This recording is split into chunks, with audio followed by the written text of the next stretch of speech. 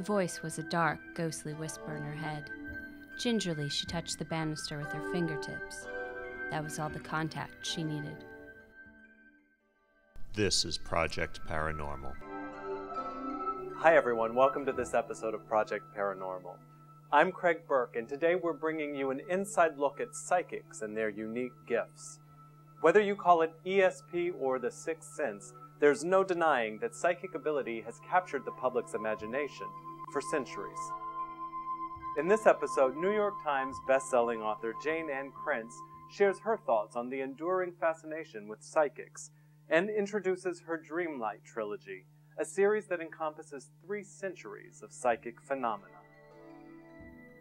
And later in the episode, we meet authors Amber Benson and Anton Strout, and watch as they have a no-holds-barred conversation about all things paranormal.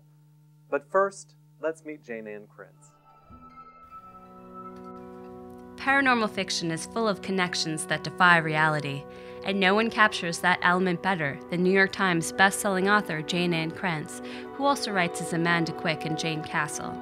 She has introduced readers to the fascinating and complex world of the Arcane Society, a secret organization devoted to paranormal research, one that extends beyond time and place. Her paranormal novels tie the dangerous, passionate, psychically talented men and women of the society to mysterious historical and modern worlds. Become a member of the Arcane Society and see the psychic visions for yourself.